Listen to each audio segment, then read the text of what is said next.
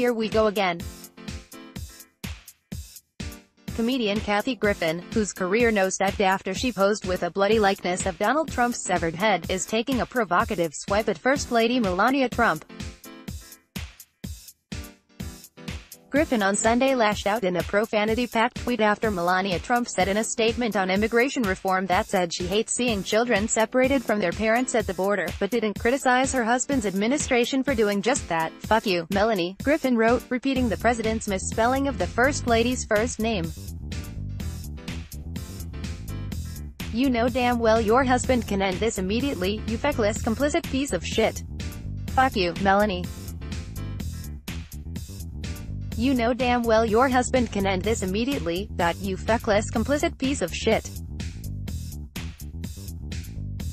https://t.co/5nsopgmol. Kathy Griffin, at Kathy Griffin, June 17, 2018. Griffin appeared to be alluding to comedian Samantha Bee's recent profane, feckless insult of presidential daughter Ivanka Trump. Bee was forced to apologize. Griffin's raging tweet followed the First Lady's public response to the Trump administration's zero-tolerance policy of separating immigrant families at the border.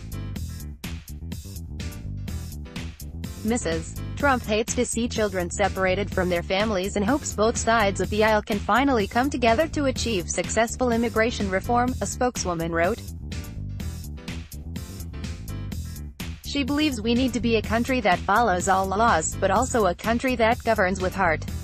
She didn't mention that it's her husband's administration that imposed the policy to separate families, or that the president is falsely blaming Democrats for it.